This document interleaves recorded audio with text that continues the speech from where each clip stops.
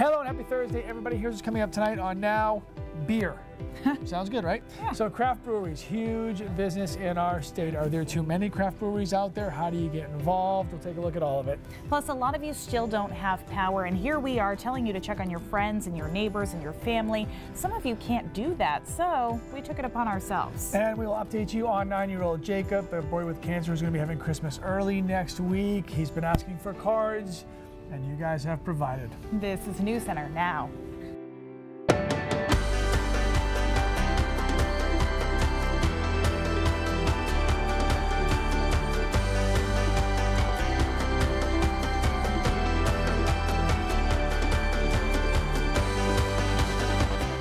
Shocked. I thought I was seeing things. Checking in on your elderly neighbors, why just popping over could make all the difference. Save your receipts, take many pictures of what you have damaged, whether it be trees or food, whatever you have. And if your house or car is badly damaged, what's the best way to get you the money that you need for those repairs? Those stories coming up on Now.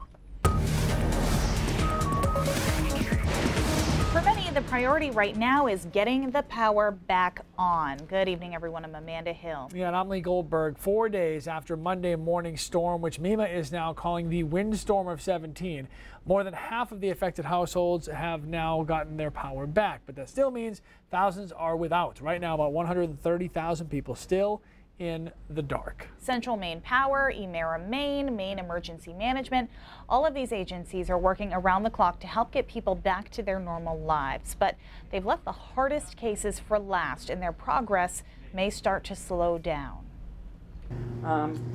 The other thing I would ask if I was a customer without power and you're paying attention to what we're saying, we're reducing this number by 100,000 a day. You have 100,000 left. Are you going to get it done? But what I want to share with you is, as we get closer to the end, we have the harder and harder work to do. We're on the more rural roads. We might have to put 4 or 6 bucket trucks to pick up one customer. Officials say some trucks are having to turn around because the roads are still blocked and they can't access the power lines. Even though they are working as quickly as they can, their #1 priority has to be safety. Emera says they hope 90% of their customers will be back online by midnight tonight, and both utility companies say almost all households should be restored by Saturday. So some Mainers are dealing with much more than just a power outage, and that's bad enough. But what if a tree fell on your house or even fell on your car? Is the government offering any natural disaster assistance to help you pay for those repairs? Tennyson Coleman has a look at your options and how you can make sure you're getting the resources you need. Hey, Tennyson. Hey guys, the powerful wind and rainstorm from earlier this week, as we all know, has left a trail of destruction here in Maine. Here's what you need to know about whether you'll receive any help from the government. Assessing the damage after the wind and rain wreaked havoc in Maine this week. The state is pursuing a federal disaster declaration, and MEMA has been working to collect information on storm damage, both public and private. If your property was damaged, assistance from FEMA may or may not be coming. At this point, it's too early to know about individual assistance, but we do encourage people to collect the data. In the meantime, you should take many pictures of anything you lost during the storm, including spoiled food. If you have to make immediate repairs, save your receipts and let your local government know. Document all costs directly related to the storm. If federal individual assistance does become available, we'll communicate widely and provide an 800 number where people can apply. If you already have homeowners insurance, your damages should be covered. The types of claims we're seeing this week would be shingles blown off roofs, trees falling into buildings, fences, play structures, food spoilage, which many policies cover. Dan Garrett is a manager at Brogue Insurance and Financial Services in Bangor. He says you should make repairs to your home as soon as possible if the damages are hazardous to your safety. There's an expectation that you're going to do everything possible to minimize any further damage. With the extent of the damage in Maine, it may take a day or two for your insurance agency to get back in touch with you. Well, the companies are still telling us 24 to 48 hours to get contacted by the company adjuster.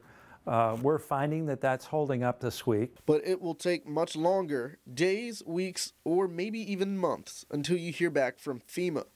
It's going to take a number of days to get that paperwork in, get those figures in. We are still in a response and a recovery mode. And representatives from MEMA say the numbers go from the municipalities to the counties and then to MEMA.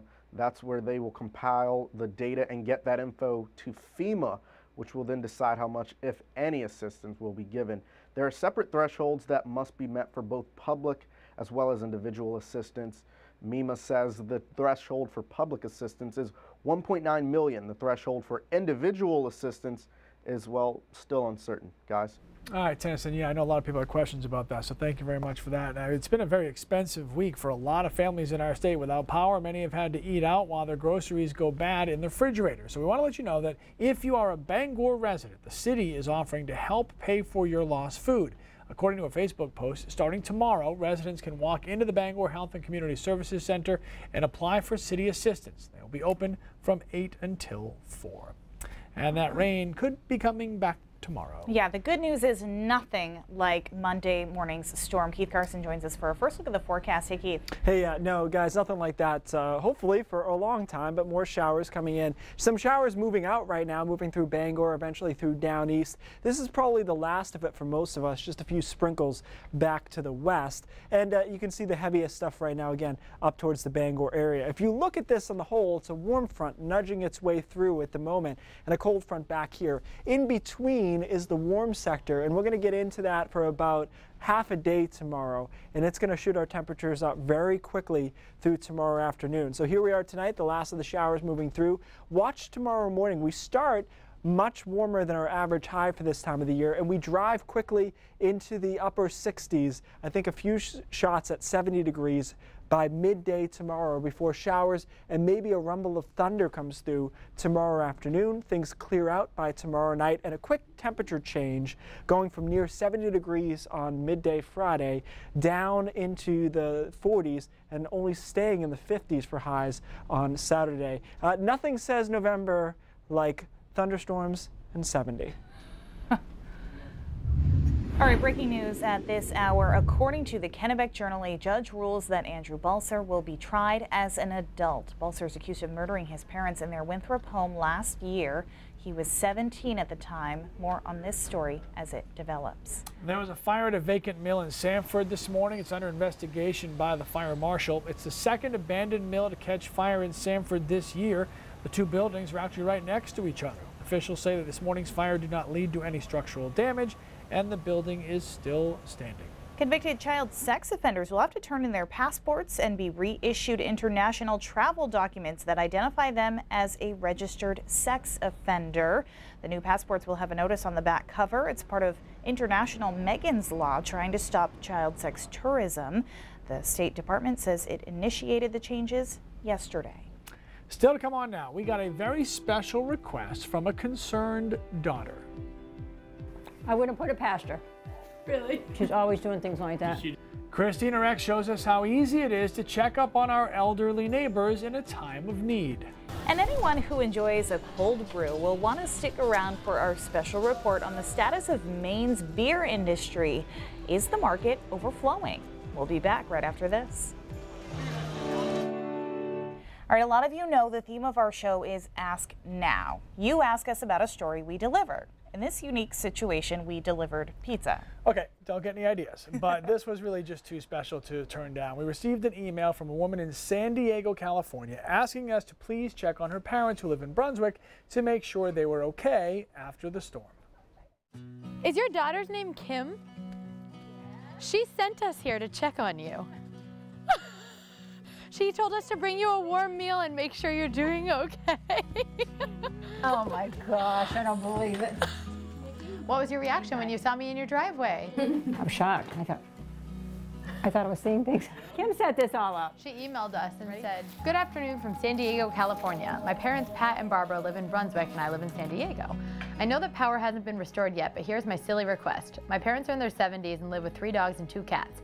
Could you please go by and check on that? A very large tree fell on their house and left a large hole in the back part of the house. They took these trees down and cut them down just to get them off, part of them off the roof. Section of a tree, probably 2 or 3 feet, is still on the roof. Their house is structurally damaged in the upstairs part of their home, which has significant water damage inside the home. You can just see the water was pouring out of the fan. I know that you all are doing your best to reach out and get different stories from residents in the area, but it would mean the world to me for you all to check on them. Is there any way you could also get them a warm meal? Thank you from the bottom of my aching heart, Kim." That was nice. Yeah, look, you're getting all teared up. Oh, yeah. You know you raised good kids, right? Yeah. They're all sweet. Yeah. All 4 of them. Hello. Hi, this is Kim. Hi, how are you? I'm good. I'm with your mom. And Dad. Oh, wonderful. We're going to get you. Barbara and Pat don't expect to get their power back until at least Saturday. But for now, they say they're happy with the warm pizza and family who loves them. In Brunswick, Christina Rex, News Center. Okay, if you need to check on your family, we recommend you call the police to ask for a welfare check, not your local news station. But it was still pretty special to be able to help Barbara and Pat. Okay, parents, adorable. Oh my gosh, I really teared up because I thought about like my dad. Yeah, and I hope that my kids will do that for me someday. Yeah. 2 and 3, did you see how much pizza Christina ate? Listen, you do this all the time. You saying. food judge. No, I'm out on this. My I'm point out is on she this. didn't I bring don't do any to this. us. I don't care how much she had. I just wish we had had some. I live That's across all. the street I from just Portland wanna High. I'm in on share. that. When now returns, we rise, we raise. We raise a pint to Maine's beer industry. Microbreweries are focused on making sure their product can stand out from the growing line of taps. And there could be a few showers this week, but there's also a warm-up in store. Keith Carson maps it out next in the full forecast. If you look down the row of taps at your favorite bar lately, you've probably noticed more and more Maine beers available. According to the Maine Brewers Guild, about 12 new breweries opened up in 2017 alone, and Maine ranks, excuse me, in the top 10 of most breweries per capita in the country. Getting all choked up over but it. I know I could use a drink. But is it nearing its ceiling for new craft beer makers? I don't know. Chris Costa is going to tell us the answer to the question. Well, Lee and Amanda, the Maine Brewers Guild actually commissioned a study that expects the number of breweries in Maine to grow by double digits over the next 3 years. Now that seems like a lot, but brewers here welcome the growth and say it's competitive, but maybe not in the way you think. You might be just a little crazy to stand in the rain waiting for beer. It's a brand new beer that they've never had before, so, you know, you do what you got to do. This is Maine's beer scene. Ravenous hop enthusiasts will stop at nothing to taste the latest tap. A glass of it. Let's make it happen. Churning out can after can is now normal for Bissell Brothers, a brewery that started less than 4 years ago and is now one of the most popular in the state. This is our first sort of foray into blending. Peter Bissell remembers the first time he and his brother saw crowds like this. They like us. They really like us. Oh my God, you know? I remember Nonai peering out of the garage door like, oh my God. 3 City to 1 industry. Even at noon on a work day, there's still a crowd. Get to interact with all these customers from all over the East Coast. It's a ton of fun. On a release day, Bissell Brothers can serve thousands of customers with lines wrapping down the street. Their secret? And you need to let your own personality show through in everything that you do. In 2016, Maine had 77 craft breweries and ranked 5th in the country in breweries per 100,000 21-plus adults. The number of breweries in Maine has more than doubled from 2011 to 2016. The Maine Brewers Guild says about a dozen more opened this year.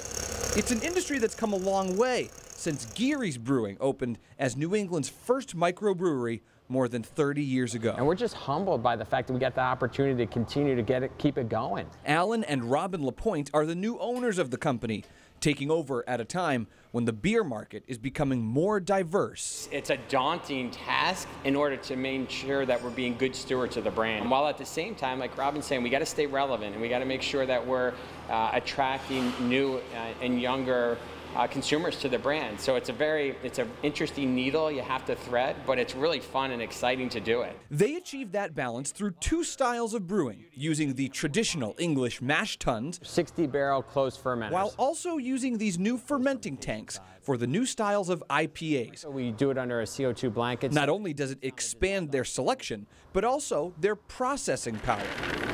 Every blend of hops births a new beer. Feels great. Ian Dorsey co-founded Mast Landing in 2015, and its beers now sit on shelves and taps next to some of Maine's heavy hitters. But getting there took some risk. It was scary, but also I feel like it made me work even harder because there was no backup. This had to work. It's a very rewarding feeling to be where we are. But at what point does the industry's pint glass runneth over? Bars and restaurants only have so many taps. While saturated market can sound like curse words to some businessmen, it's actually the opposite for many brewers in Maine. Innovation comes from saturated markets. Competition brings out the best in everybody. As long as breweries are continuing to have their #1 focus be high quality beer, I don't think we're anywhere near a ceiling on this yet. We're in the age of specialization. You don't want to attract everybody because you can't. People cannot drink all the beer that is offered. Competitive?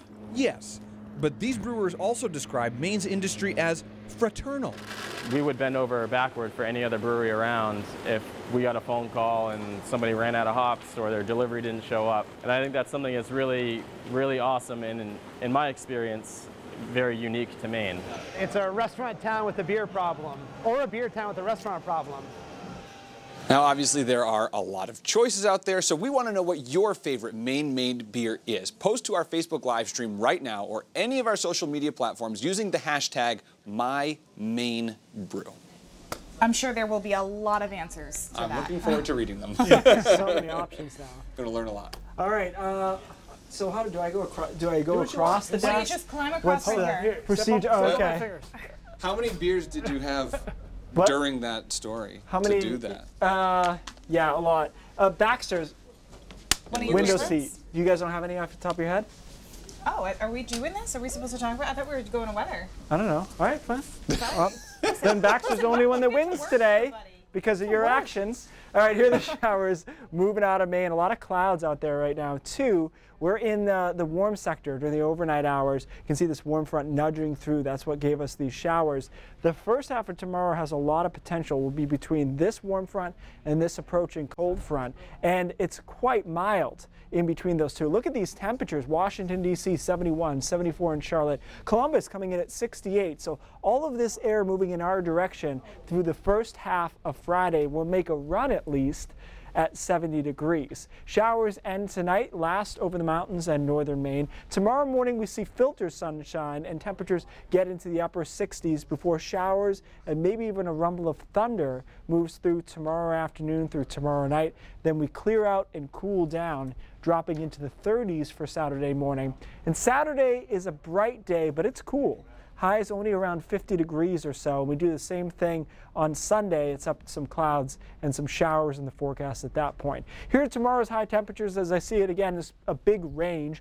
Best chance at getting to near 70 degrees will be Lewiston. Actually, I'd probably bump Augusta up maybe 65, 66 degrees, 68 in Freiburg and 68 in Portland.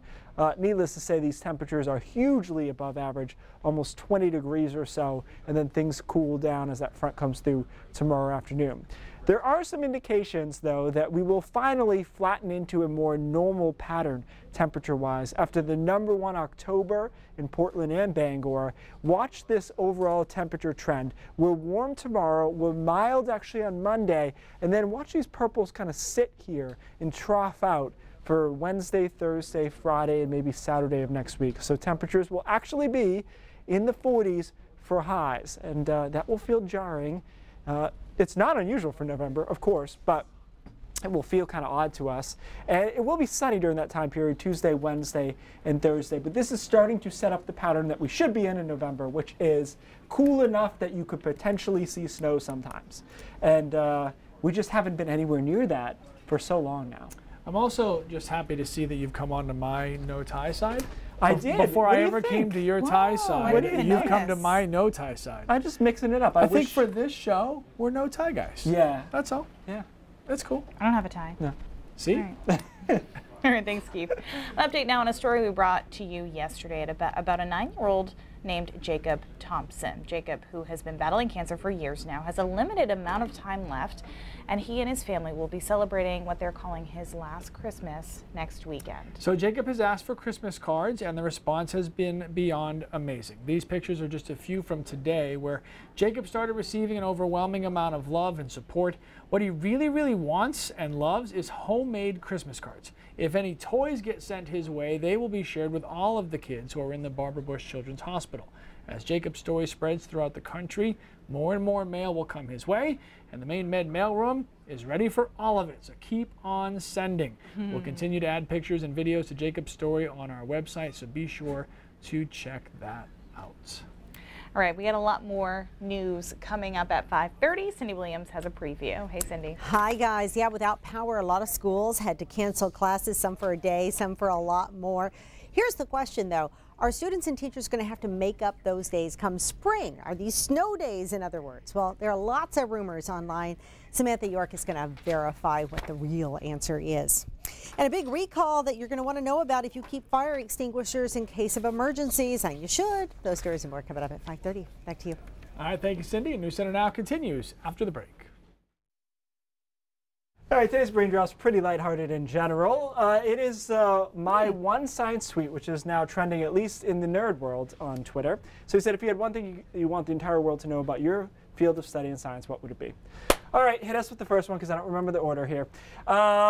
Okay, this is actually really interesting. This girl is a cancer survivor who is one of Forbes 30 under 30, and she said there's 200 different types of cancer. There isn't going to be one cure. That's a really good point, because people talk about this mystery unlocking that we're waiting for, but it's a very varied field. All right, let's move on to the next one.